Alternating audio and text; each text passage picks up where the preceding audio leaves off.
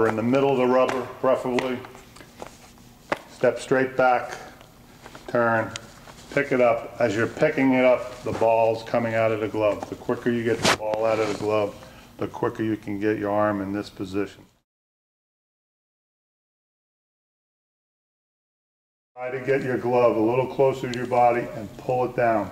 See, as you pull it down, my glove is tucked in and I can get my finish better.